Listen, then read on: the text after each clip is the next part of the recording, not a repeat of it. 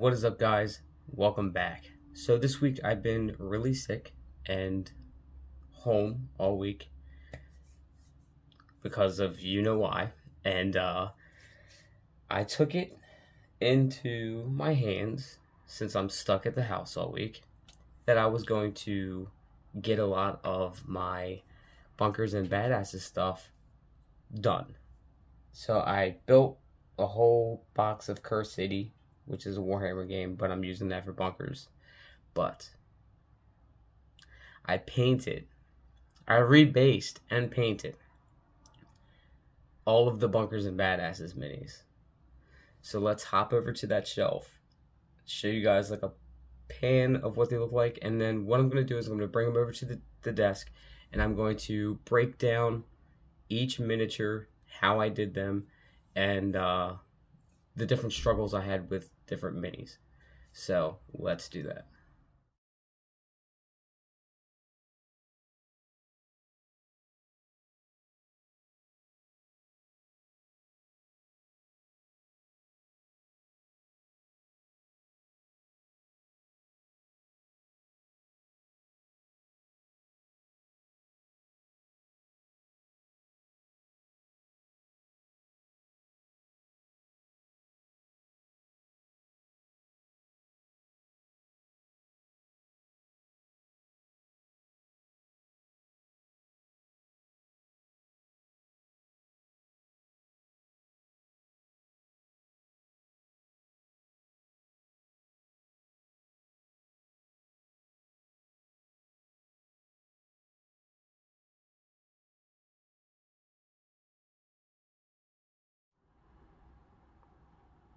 Alright, so we're going to start with Krieg.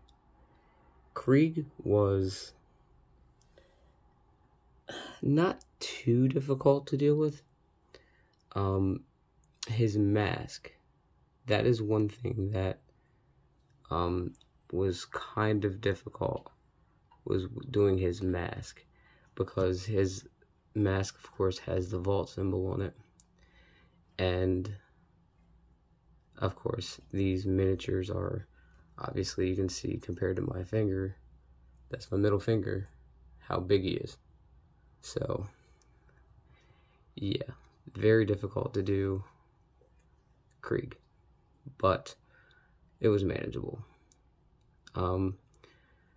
His buzz axe is quite smaller than you would expect the miniature to have, but you know, I could still work around that as well. So you kind of, with these miniatures, you kind of have to let the washes do a lot of the work, because of the detail that is there on the miniature is very, very small. So that's what makes it really pop in the long run. But overall, this miniature ended up being pretty good, and I like the base that I gave him. It's like one of the sewer bases, but stone with a piece like that.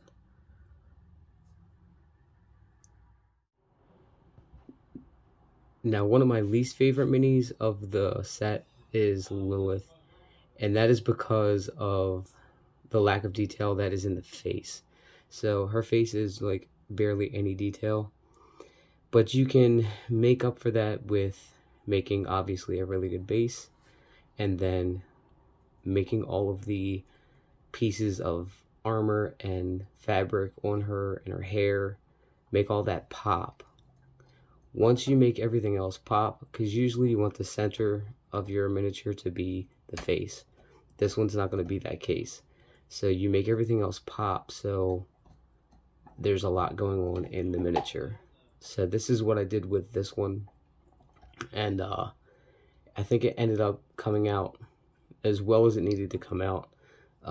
Everybody really likes this one, but this is the one that I actually like the least. But that's only because of the facial features that were on this mini. So yeah, all in all, it's still nice to have a Lilith miniature that is usable in bunkers and badasses.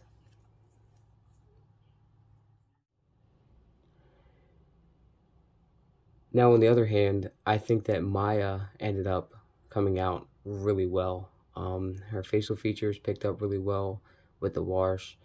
Her clothes are, designed really well so that when you're painting it, you can separate things, and there's a lot there that picks up with the washes. So since there's a lot there to work with what you're working with painting and stuff like that, you're able to do a lot with this miniature.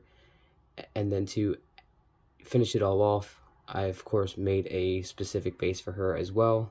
I wanted to do some of the characters in an outside setting and some in like a sewer setting, stone floor setting, stuff like that. So I do like the way that this turned out. This is the better siren that I did, but man, I really am proud of these miniatures, and this siren Maya is really nice. I do like the way that they molded her and the sculpt for the miniature as well.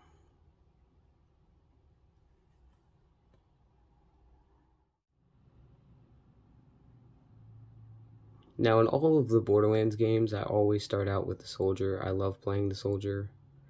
And this is Axton. Axton is from Borderlands 2. And I really do like what they did here with this sculpt. Everything picked up pretty well. The miniature is pretty well made, and you got the pouches and stuff on the back, which picked up really well with washes, and I was able to do a lot of good highlights in his pants with the green, and his jacket, which is 2 different types of browns I used. The doll gun, I just did my own thing with this gun because I tried to find the gun online to kind of match a paint scheme, but that just didn't work. I could not find this gun to save my life, and I don't know why. I was looking all through Borderlands 2 guns just to get a color scheme right, but could not find it. I also did the yellow piece right here with the stripes. That is very tiny. I mean, that's my finger. That's compared to my finger. I did that all by freehand. It was just freehanded. So there is a couple miniatures in this set that I had to freehand a bunch of crazy stuff on, and that is one of them.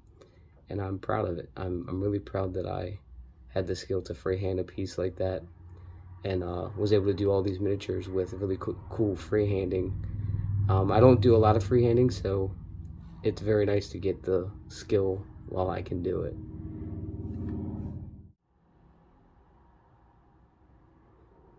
Now we're moving on to Brick. Brick is obviously the biggest of the set of miniatures that we got. He's more on scale with regular miniatures actually in general, so hold on. This is like a regular scale miniature right next to him. A lot of the other miniatures are very small compared to any other miniature, to be honest. With Brick, he was really simple. He has a dark jacket, bandana on his head. I put a lot of the effort into highlighting the stuff that's on his jacket, highlighting his pants so that his jeans have good highlights on it. And then I put a lot of effort into the rocket that he's using, or his rocket launcher, because it's a massive weapon that he's holding. So I tried to give a lot of the guns personality like they are in the game. And I did look up a rocket launcher that looked exactly like this in Borderlands 2 so that I could replicate the color scheme and stuff like that.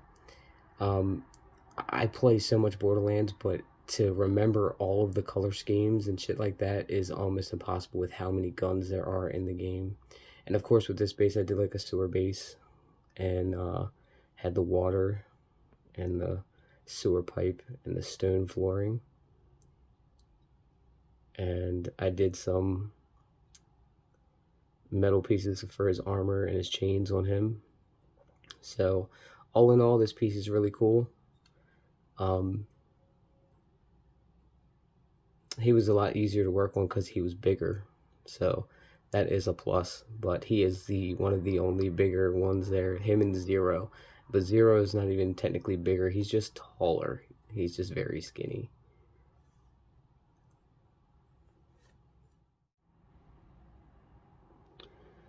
Salvador is one of the more unique miniatures I did. I made sure that I painted the tears in his shirt.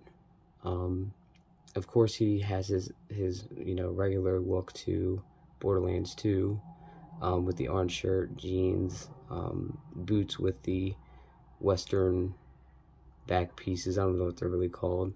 And then I did a Moxie pistol in his hand, which you probably can't see in the frame, but it says Moxie on the side of the pistol.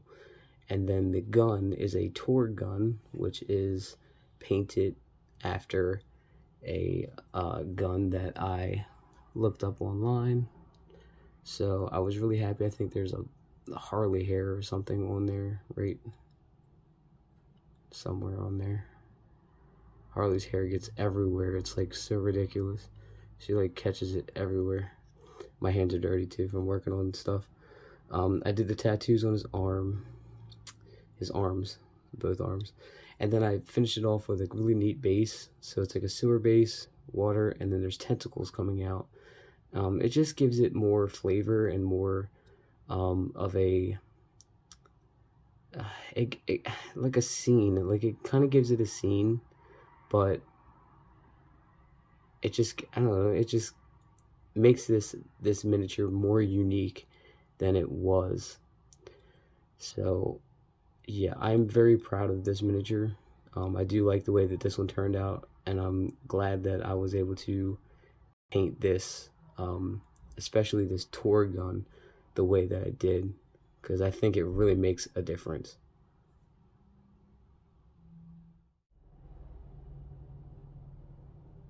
Now we're moving on to Gage. So the Necromancer is really, really cool and really fun to paint. There's a lot of crazy stuff going on. So it was the first miniature that I started painting with the sewer bases. So I was really working hard on the water here. I like how the silver paint that I did do on just the pipes there reflects the water. So like when you're looking at the mini, it's kind of blue. I used a different silver for the pipe, but for the bolts and the smaller pipes in the front, or the bars, I used a brighter silver. I did some freehand on her socks or her stockings or whatever, so the stripes, that was all freehanded by me. I freehanded her lunchbox thing. That was kind of just, it's small, so I just tried to freehand that as well. Her face picked up really well with the washes and stuff. Her mech arm pops. I made sure the little belt vault symbol was painted yellow. Her shoes are light blue. I worked on the highlighting the red dress. On the back there you see the skull. That's a white. And then her hair goes in two different directions because she has pigtails. That's, folded in the back and with her hands going through it. So this piece, even though there's a lot going on with it, I think this is the one miniature I had the most fun painting because of how many new things I had to do with this. I had to try many different things to make sure this miniature worked, and I think this came out perfect. I wouldn't do anything different with this. I love the way that Gage turned out.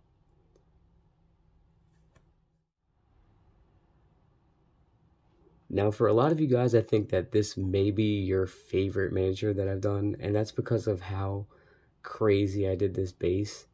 With Mordecai, I felt like there was not a lot going on with his miniature. The position that he's in was basically just like that on the base, and it was a plain base. So with the other ones, I just peeled all of them off their bases, cut them from their bases, and tried to make little scenes with them. And with Mordecai, you kind of you kind of have to do something different. He's always in like a wilderness type of setting. He always has a flying bird-like creature with him.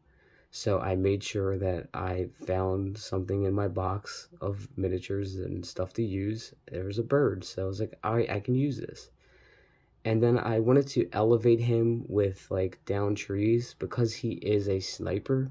So it would just be more right for him to be higher up as a sniper type of miniature. Looks, there's more hair. But yeah, like I felt like this miniature, I did really well with this. I think I nailed it with this one. A lot of people actually really do like this miniature a lot. I actually like Roland and Salvador the most. But that's because I love Roland and Salvador too, so, and Axton. Mordecai, I love Mordecai as a character. I just his outfit, I just don't connect with it. I think that's what it is. But all in all, I think I did pretty good. I think I did justice for Mordecai and his miniature for bunkers and badasses.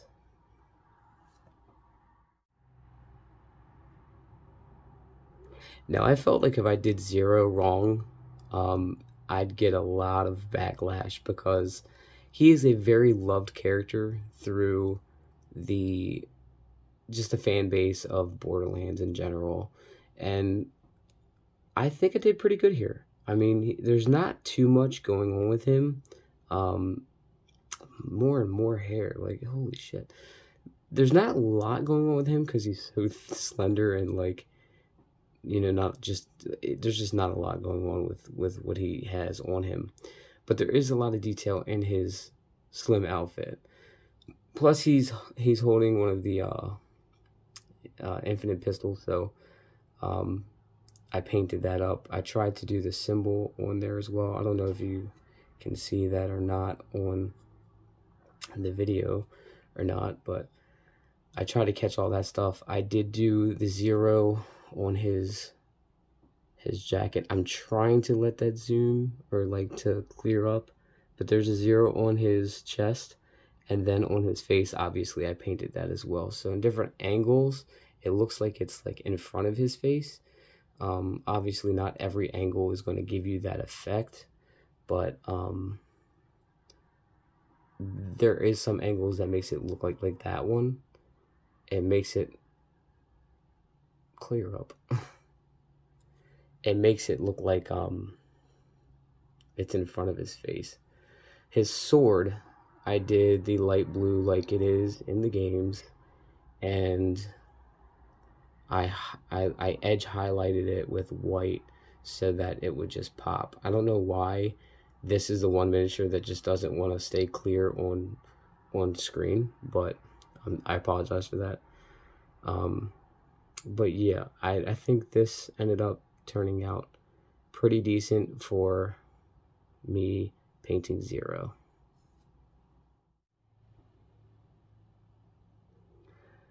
Lastly, I worked on Roland. Roland is my all-time favorite Borderlands character. He was my first character I've ever played in the first Borderlands period, and I loved him throughout this whole entire time, even though he died in Borderlands 2. He makes a huge impact in the story, even though he's already passed away, and he's just an amazing character to me. And just for him being the initial character that I played in the first Borderlands, it was my first steps into the series, and I would never change that. Yeah, so I try to do my complete justice with Roland, even down to his tattoo on his arm, this skull piece right there. I have that all done. And I decided to do red pants because he is a ex-Atlas soldier, and I gave him a Hyperion gun, and I did the stripes, the gray stripes on his shirt. I hand did that. That's all freehand, and I busted my ass last night trying to get all of that freehand done.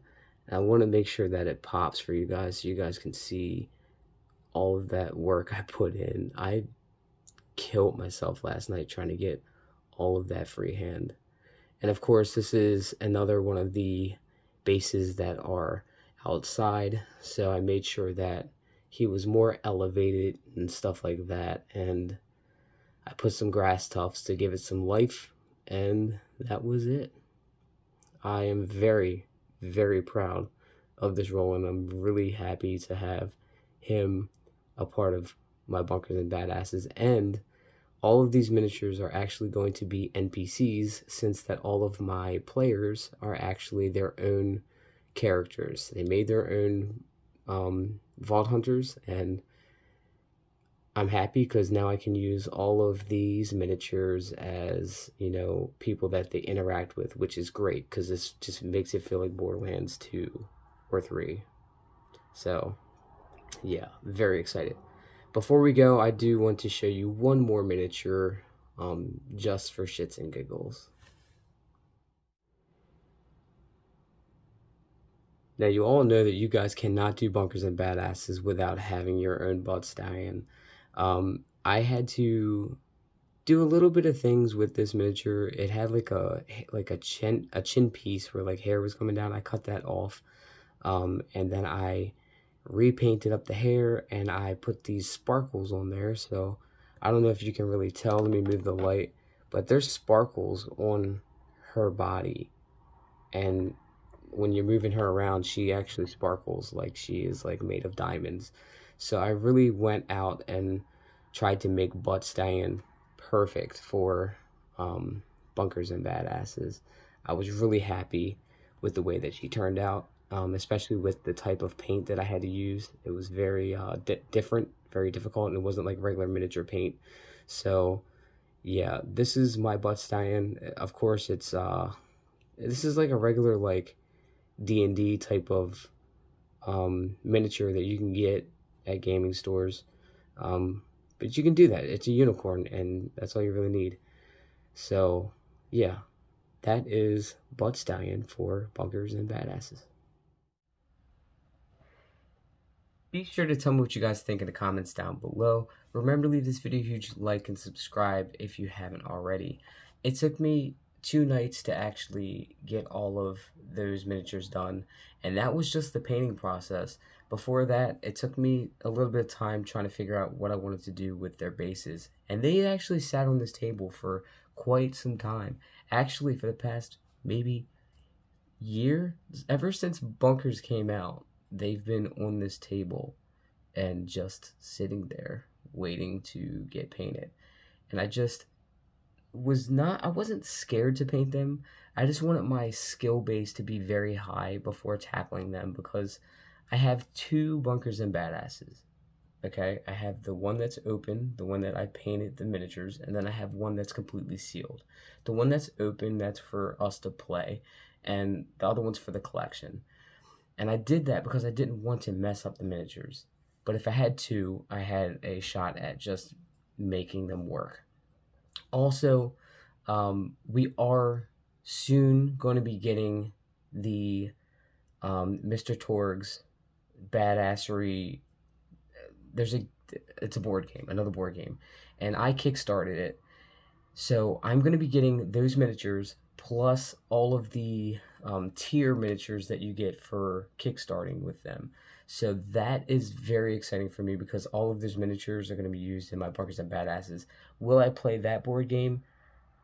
Maybe. It depends on if my buddy wants to play that with me, but for the most part, I'm using all of those miniatures for Bunkers and Badasses. And that was my sole purpose in kickstarting it in general anyway. So yeah, guys, tell me what you guys think in the comments down below. And if you are interested in Bunkers and Badasses or miniature painting and stuff like that, yeah, like subscribe to the channel, because I'm going, I am now fully a Borderlands, Tiny Tina's Borderlands, and Bunkers and Badasses channel. So tabletop is a part of my channel now. So if that is something that interests you, be sure to subscribe, because I paint everything for bunkers. I buy Warhammer for bunkers. I buy D&D miniatures for bunkers. It doesn't matter what it is. I put it in my bunkers and badasses no matter what. So if that's just something that interests you, hit the subscribe button. Thank you guys for watching. I really appreciate you guys checking this out. If you don't follow me on Instagram, be sure to follow me there. You might actually came to this video from Instagram, because those pictures of the miniatures have been getting a lot of foot traffic, which is really good, because I'm trying to get people to see the channel and see my skill with this stuff and my passion for Borderlands and bunkers and badasses. So as always, thank you guys for watching, and I will catch you all in the next one. Bye.